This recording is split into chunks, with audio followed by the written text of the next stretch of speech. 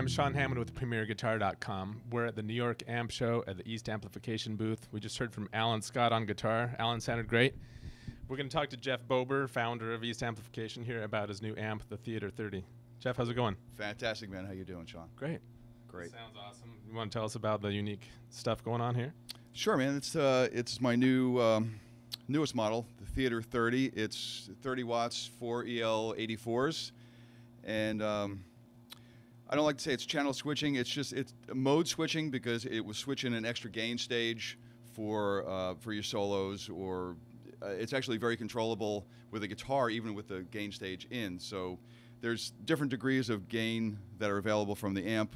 It can be very chimey. It's grindy. I mean, we've had guys come in all weekend and play everything from jazz to drop D hardcore stuff, and it's really fared well in all the genres that people have put this amp through this week. So I'm really, really happy with it.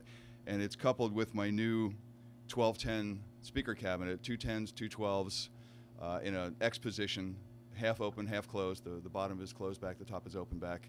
And it's loaded with my new East Amplification Reference 10 and Reference 12 speakers. And I'm just really, really happy with the whole package. It's a really cool array in the cabinet that you're describing. What are those speakers based on? Anything in particular, or what were you going after when you had those made? What I was going after is, it goes back to when I first started East, and the first amp I did was the Studio 2, which was a full-featured 2-watt amp. And I tried to pair that with a speaker that had the flattest mid-frequency, because I didn't want the amp to be limited by a particular characteristic of a speaker. I wanted the speaker that would represent the amp and all it could do. I originally started using a Raging Cajun in the amp, and I decided that maybe I could do something proprietarily even a little bit better than that. So I worked on the speaker for probably maybe half a dozen prototypes or so, and came up with a speaker that I liked even better than that.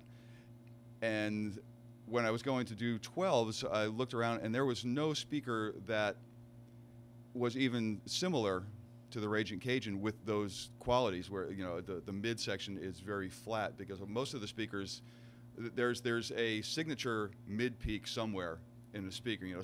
Different Celestions sound like Celestions because of these mid peaks, and Jensens sound like Jensens. I wanted something in a 12 that would be very similar to the 10 that I had developed. So I worked on the 12 and developed the 12, and now I have the Reference 10 and Reference 12 that I'm really happy with, because they let the amps sound like what the amps do, and they work really well for, as evidenced this weekend, for all different kinds of music. Yeah, that's got to be a big part of the reason why so many different styles sounded good through it, right? I think so.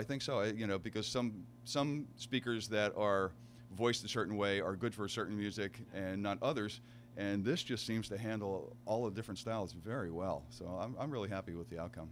Cool. Now, you mentioned earlier that there's an additional gain stage that can be brought in. Is that foot switchable? That's what the foot switch down here is? Yeah, it is foot switchable, and it actually doesn't bring in an extra gain stage. It's like all my, well, not all, because the Studio 2 is not like that, but the 18 has a foot switchable gain control as well, and it doesn't actually bring in a stage, because a lot of times when you bring in another stage, it changes the tonal characteristic of the amp. This actually just lets you access more of the stage that's already there. So in its unswitched mode, it's the gain level is kind of preset, and then when you hit the foot switch, it actually gives you a variable control to bring in a lot more of that stage that's already there. So it's more linear. Okay. Now, can you give us a rundown on the front panel controls? Well, sure. Here, scribbled in Sharpie on the prototype faceplate is master volume. This is a timbre control, and what this does, this actually brings in more fullness in the amp. And if this particular amp was in a combo form, and you were in a smaller room or something, and you needed the amp to sound a little bigger, you just bring in a little more timbre, and it just fattens up the whole. It makes the amp more round and full sounding. So that would work well with the various smaller cabinets, like we had a 112 or 212 or whatever. No, absolutely, it would work better with smaller cabinets, and probably also with thinner guitars, you know, a Strat as opposed to a Les Paul, something like that. So that's and it's a really great feature to have on the amp. You know, your typical bass, middle, treble. Volume, which is, you know, between the volume and the master, it's your typical master volume setup that you would have on an amp. And then the foot switch brings in the additional gain control, so it allows you to saturate the front end even more. All right, Jeff, so thanks for telling us about the features of it. Why don't we hear some of those different features in action, different tones from Alan? Cool. Sure, absolutely. We'll start with something that's nice and clean and jangly and chimey, you know, because everybody knows, everybody thinks 84s, they think, you know, clean, AC30 kind of chimey, kind of sparkly thing. So we'll start there first, but it's not a one-trick pony. Okay.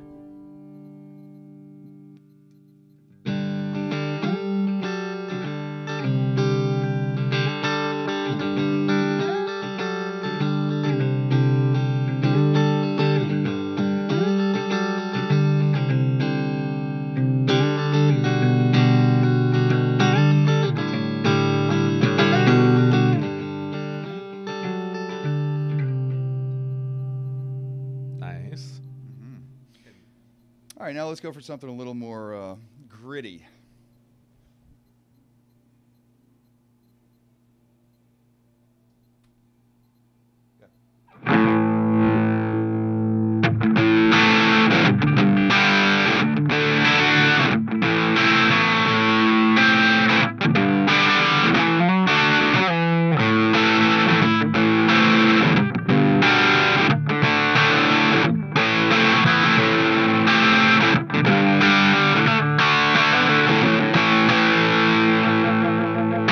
Let's do one where we bring in the extra gain control and take it over the top.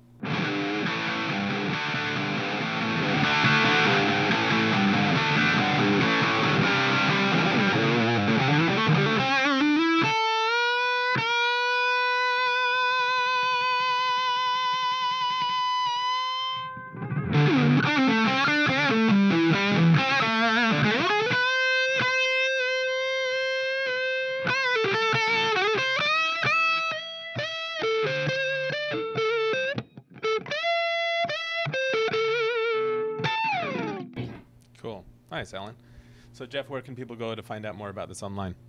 www.eastamplification.com, or also hit the East Amplification Facebook page.